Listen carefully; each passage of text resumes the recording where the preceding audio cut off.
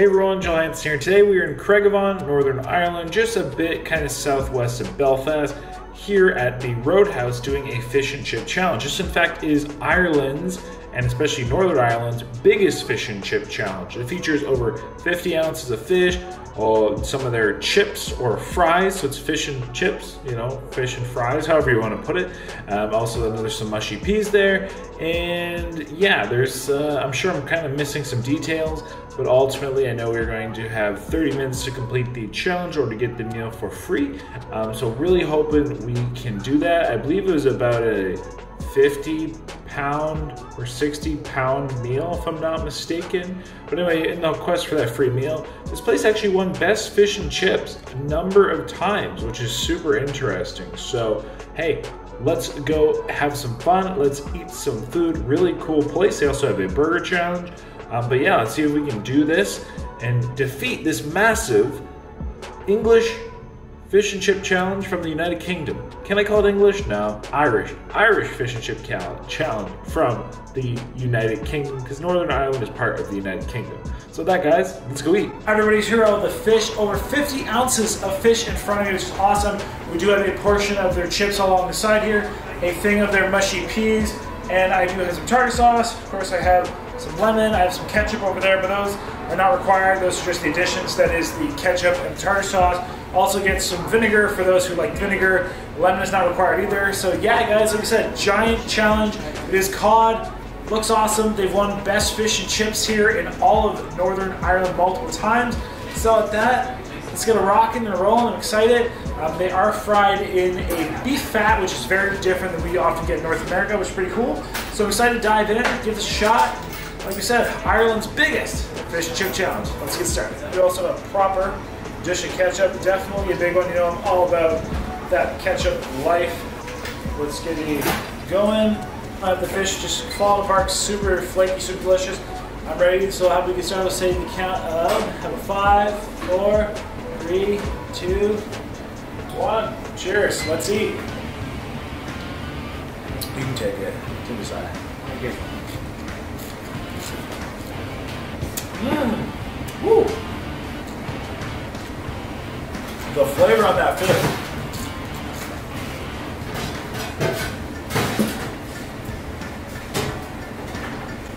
Super crispy,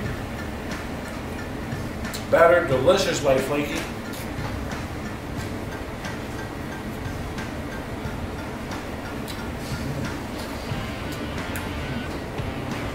And that cod, such a meatier fish. Really hard to come by in North America.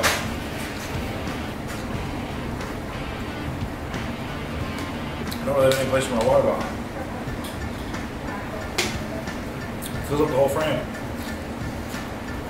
Hey everyone, welcome to this video where today we are here doing a very highly requested type of challenge, a fish and chip challenge, and a fish and chip challenge in the United Kingdom. In fact, this is Ireland's and Northern Ireland's biggest fish and chip challenge. So when I heard about it, I knew I had to come try it out, and here we are today. Man, I'm good. Trying this tartar.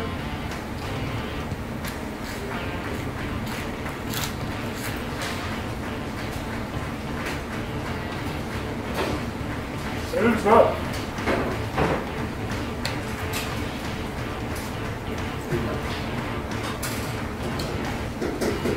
I do find the tartar across the pond different than we have it in North America. It tastes different. Not a bad way. Just a little different. So we were in the Belfast area in Northern Ireland, and for those of you who are not aware, Northern Ireland is actually a different country than Ireland. So I actually have some footage at the end of this video of Ireland you definitely will not want to miss. So when it came to this actual challenge, we kind of said the specifics, or at least the start of it. So we had over 50 ounces of fish, we had probably about 2 pounds of chips and or fries, and I gotta say, the fries or the chips they do at these fish and chip shops, that's what I'm gonna refer to them as. This style of chip being a fish and chip style chip, if that makes sense. Like a chippy. A chippy is a place that serves basically takeout fried food. This is like a chippy style chip, like a chip you get at Chippies. That was a lot of saying chips and chippies, but long story short, This kind of French fry is like a French fry I have never had in North America.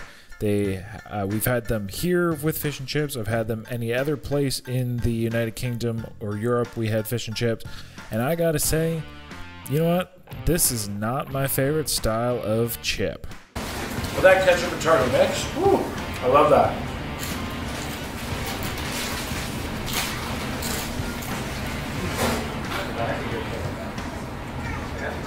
Amazing. How crispy that fish is. I'm about 320 M. Just the camera a little bit. How much drop out just move it. Scott, can you kind of tighten the legs? Yeah, it's falling. Can you brace it? Just tighten the legs? It's on the left, on this side. It's one of them. Well, let's try these chips. I'll readjust it.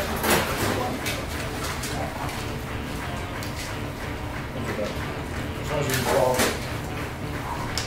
Technical difficulties, try to make sure the camera doesn't fall. Very, very good though. You got the assortment of drinks behind me.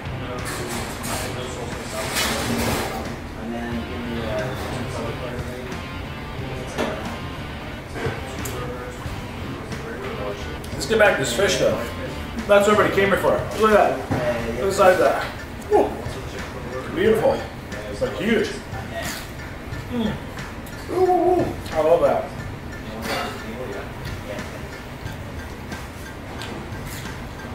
And if you've ever been to the United Kingdom and have had this style of French fry or chip, you'll know what I'm talking about, and or I guess you could have had them elsewhere, but it's almost like eating mashed potato sticks. So they're not actually like really bad, I guess. They're just not my favorite style of French fry.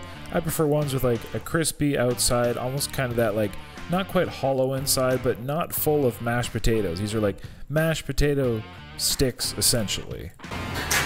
Coming on 5 minutes in.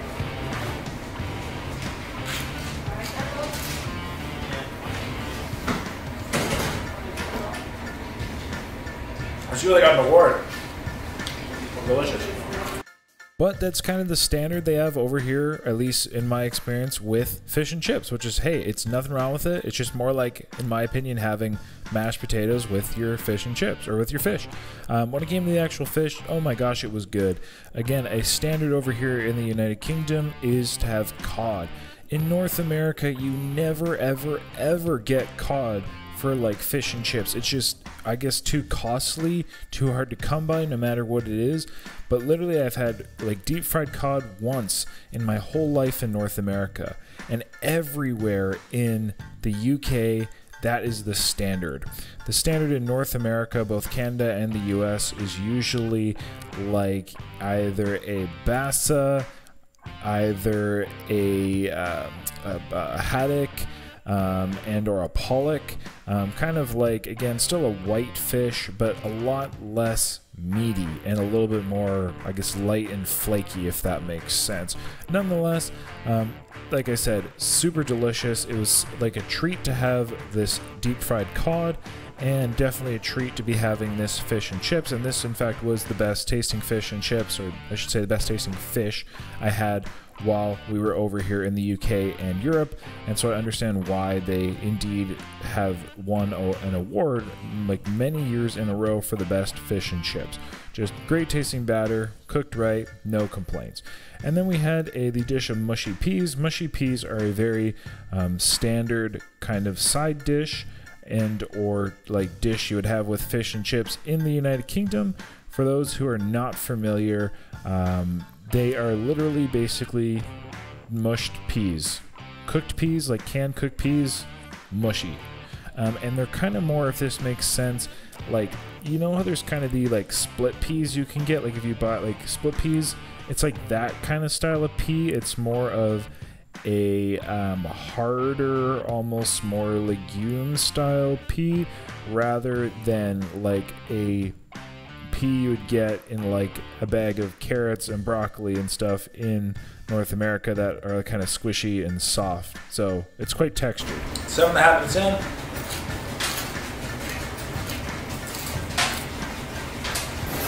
Going well.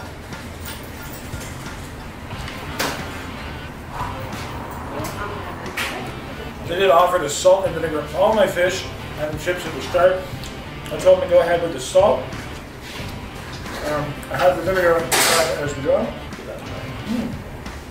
They also just brought me what appears to be a curry sauce to try. Thank you so much. Well, you know, that's what they do over here. Curry sauce and fish and chips.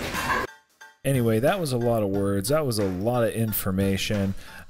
But I mean, that is the experience. That is the United Kingdom experience, and how all these subtle differences exist when I compare the food items and, you know, things which we might consider standards from, you know, the United Kingdom and North America, which I think is just so cool. And I'm always so excited to come experience these different cultures, experience different people's tastes, cuisines, and I love and really try to respect them the best I can. And I'm very appreciative whenever I actually get to do so. So for everybody in the UK, thank you. I'm filling up though, guys. No shortage of food. There's some medium fish. 9 minutes in. I had already eaten today, so I was quite full. If you cannot tell, I am definitely already having lots of difficulty, not to mention how honestly big this was. Like, this was 50 ounces of fish before it was breaded and deep fried, and I guarantee you it was heavy again, and we had lots of food here. So with only 30 minutes to complete it, I knew I was pretty much going to have to really, let's say focus, do what I could, because I was just very, very, very full, despite it being a absolutely delicious meal. So pretty much, so I guess that's the majority of the information. We definitely did a burger challenge here as well at this roadhouse, so definitely you'll want to check out that video as well. And at that, everybody, ultimately let's tune on in, see what we can do, and let me know down below if you like vinegar or tartar sauce with your fish and chips. 10 minutes in. Massive pieces. Well, that's fun. I'm thoroughly enjoying that for sure.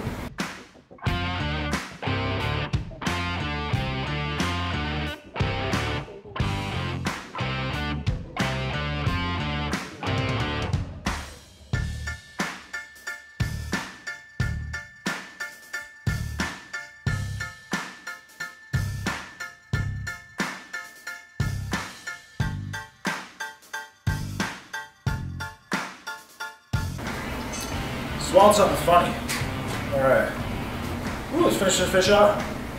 12 minutes in.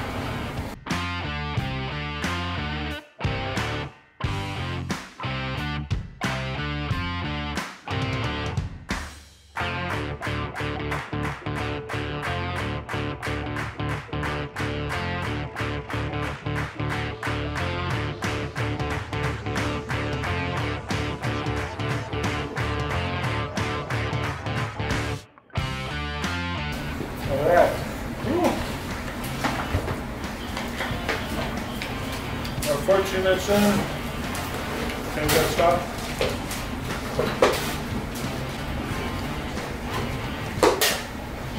It's delicious, but wow. Love food. My battery's running down too. Try to get this done. And here's this curry sauce that he gave me. Curry sauce is very common with fish and chips.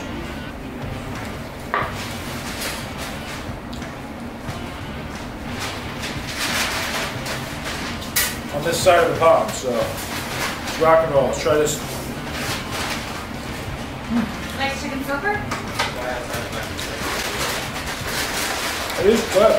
It's mild, not really spicy, but it tastes like curry. Kind of like a gravy.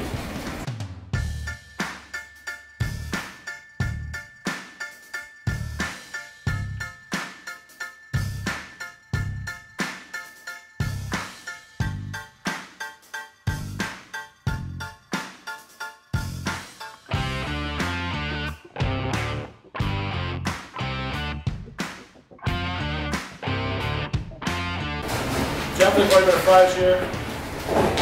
And they're exceedingly large. They're so thick and dense. I'm sure Northern Ireland almost all of them.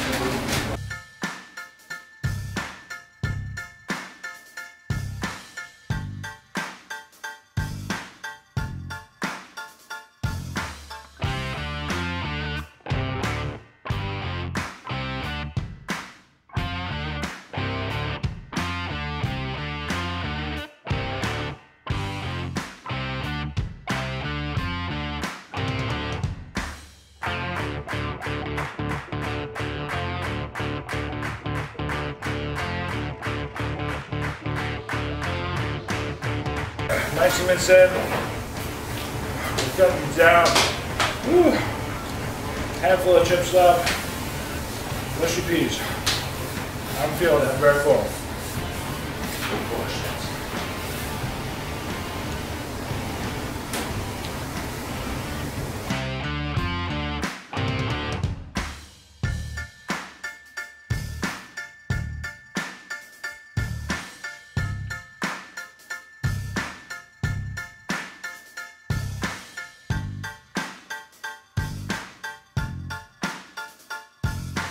Almost, everybody. Almost. Shoulder to shoulder. That's excessive. It's all your fault. Oh my God.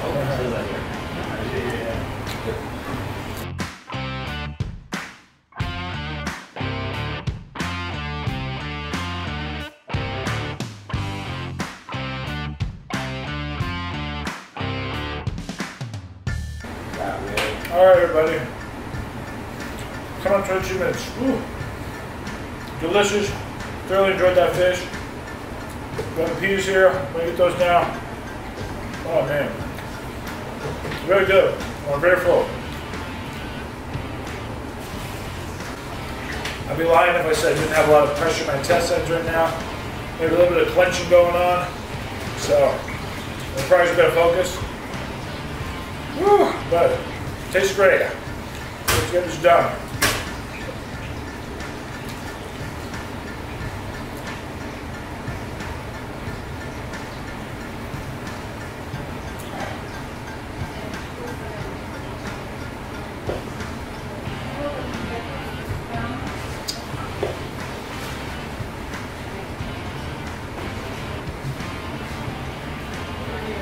Mushy peas. Which, for those who are not familiar, are basically cooked canned peas mushed up. Mushy.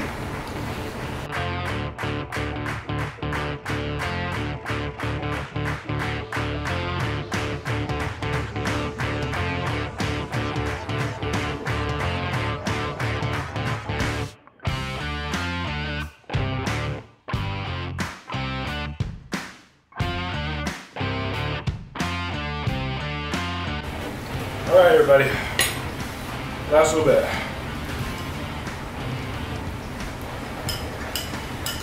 That's for last. Leave no doubt. Sound under it. Or just doing the sounds of that.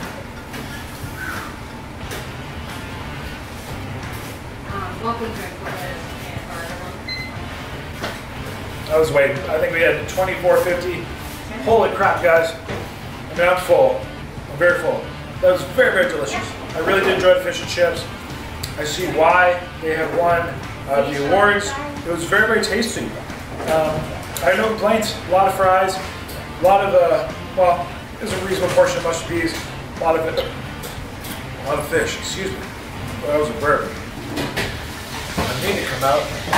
I got some air in me a little bit. Let's see if I can get a little more out. I'll come out in a sec. Like I said, everybody, huge thanks to staff here. They've been super awesome. We're at a really cool spot. It is mostly takeaway, but they do food challenges. So, like I said, if you don't do they have like a burger challenge, for example. Don't do it, hit them up. Most of that, guys, if I get a meal free, which is pretty cool. Whew, I'm very full. I'm very, very full. I know they also deep fried chocolate bars and stuff here, but I'm not in the shape for dessert right now.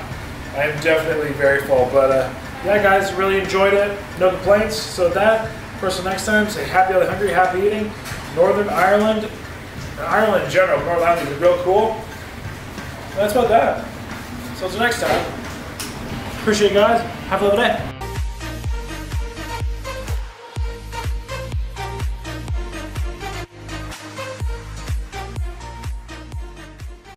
All right, everybody, we made it to downtown Dublin. Downtown Dublin. We got a big city hall behind us, which looks awesome. We have so many other sites around. We got cathedrals and buildings and famous bars and all that stuff. So let's get a rockin'. Let's go see what Dublin has to offer in the relatively short period of time we have, nonetheless, but very, very cool looking so far. And there's another big cool looking building. Don't know what it is. Followed by another cool looking building. I love the old copper tops where they turn bright green. I don't think they anticipated it doing so, but definitely some world famous monuments are more noted because they're now green, like the Statue of Liberty. So we stumbled upon Dublin Castle, which I guess is right around here. Maybe I don't know where it is, somewhere around here, but anyway, here we got a big courtyard, which apparently may be part of the castle. The official, like, actual main castle is closed right now, but yeah, apparently Dublin Castle looks cool nonetheless. And through the courtyard, guys, this is looking a little bit more castle-like, to say the least. So definitely this is more of Dublin Castle. Definitely big towers. I really like the architecture. I don't know if this is, again, almost this looks like a cathedral, really, like arguably. We'll see what it all has to have. But this looks very, either a lot more modern or just incredibly well kept. I don't know which is which, but maybe we'll find out. And that building, my learned look of chapels is correct. We have the Chapel Royale, which apparently was opened at 1814. So still pretty old, pretty impressive, but it replaced a earlier church, which is pretty cool. So, voila. And here we have the Dublin Gardens. I guess maybe that's like a traditional way of spelling Dublin. But guys, gorgeous. Look at this. This looks like straight out of the movie. This is like an Alice in Wonderland courtyard is how I'd describe it. I mean, just look at this. Look at the beauty of that architecture. I mean, that is definitely a little dated nonetheless. They have some paths or whatever through here, some designs. We have a large variety of different flowers and gardens. I know there is a water fountain on the other side of this here as well.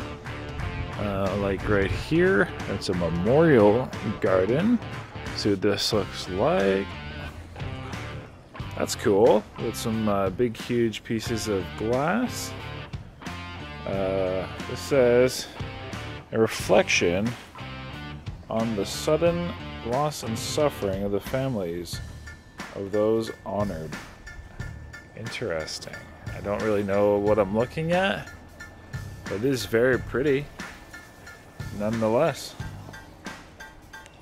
So here we have like definitely a more like traditional castle wall. Connects to this here, which leads into the card park and all the other areas we're seeing. So it kind of seems like they took what was the original castle, like this here, and have really kind of, well, or at least fixing it, modifying it, modernizing it. I don't really know exactly. That's kind of it. There's still obviously like, I mean, this is an older passageway, and there's lots of little cool things to see around, but obviously the courtyards, that was part of the castle, everything we've really seen. So we'll continue to kind of scope around Dublin. And we're outside the Christ Church Cathedral, Dublin, which is very gorgeous. I really do like it. I definitely feel this is a little bit more like kind of that Gothic, medieval kind of architecture, kind of like we saw in like Edinburgh, for example. We got bells. It is 7 o'clock. We have a monument of somebody sleeping here. I think this is to show, you know, the welcomeness. But yeah, this is actually very, very pretty. Gorgeous right now. I love the architecture. And again, I don't know when it was erected, but very, very, very good condition.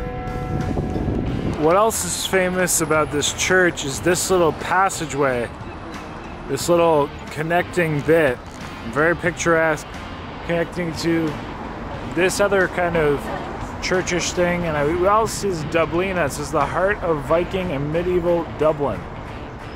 Pretty cool. I like this though. Just the architecture is so unique, like straight out of a movie, Harry Potter style or something similar. So here we have, which I don't really know what it is. Maybe it might be the old like Dublin Wall or whatever they called it.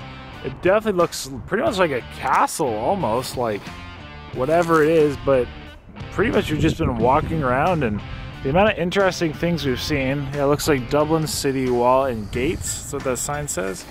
So I don't even know like what half this is, but looks pretty cool. This is accessibility point. I don't know.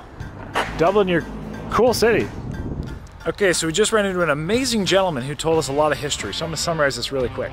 So that is the old Dublin Wall. That's where the end of Dublin used to be. Outside of Dublin, like literally on the other side of that street, used to actually be an island.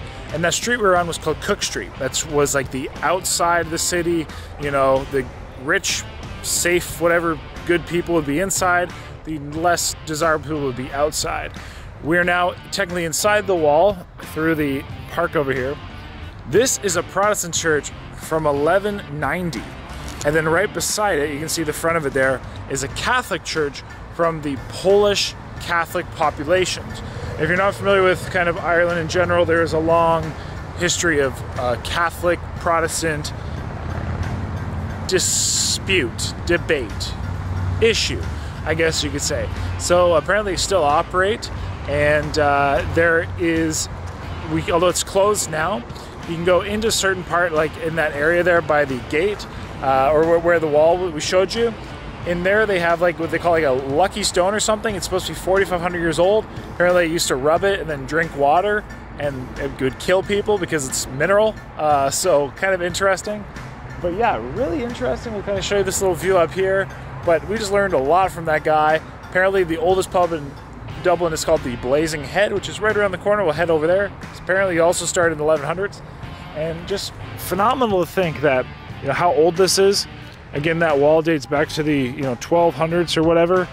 And apparently, which is, we can see the top of it right over there, that building there, that's the Dublin City Council. They actually kept part of the original wall in the modern building. So pretty cool. I don't know what stone this is, but that's another interesting stone. So yeah, wow, well, anyway, Dublin, now you know. And here's the old Catholic church we're talking about.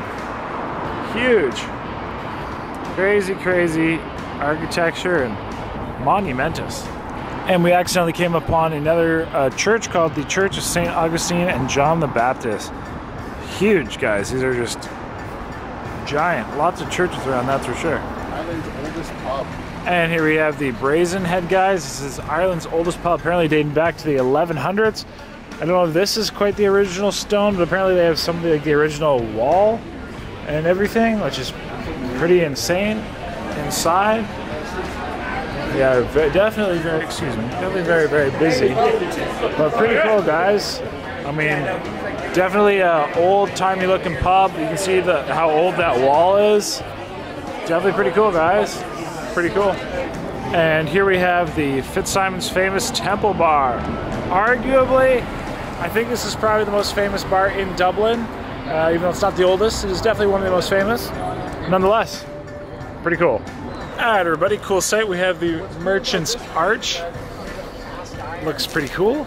Then we have the famous Happany Bridge. So basically it's a bridge crossing the Liffey River.